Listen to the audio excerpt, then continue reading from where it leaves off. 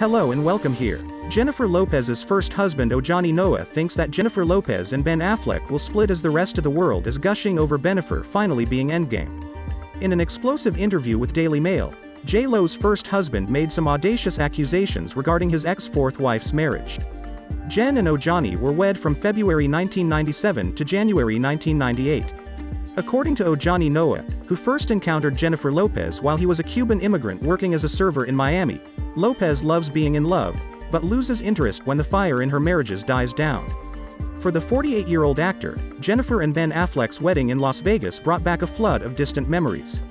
Ojani remembered how the 53-year-old singer and actress used to tell him that he was the love of her life. When we lay in bed on our wedding night, she said we would be together forever. Ojani pointed out that the Justice League actor is husband number 4 to the Hustlers star and he was husband number 1. Ojani said that I wish her and Ben the best, but I'm not convinced it will last. He said that Jennifer Lopez is someone who will be married 7 or 8 times. I can't see her ever settling down with one person. He further said that she pushes herself to constantly go forward in her professional life, which is why she's had a 3-decade career, but she also moves on in her private life, before quipping, if Ben has Lupe on his side then maybe he's got a chance.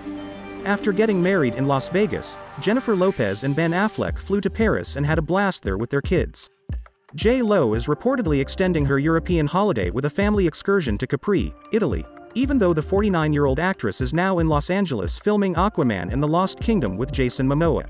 After a significant performance in Italy, Jennifer Lopez published photos from behind the scenes, reportedly in response to comments made by her ex-husband Ojani Noa regarding her fourth marriage to Ben Affleck.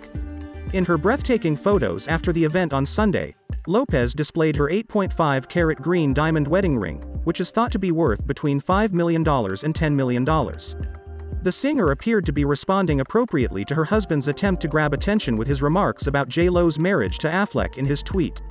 Hours before Lopez's tweet, her ex-husband had already shocked everyone by sharing those insensitive remarks.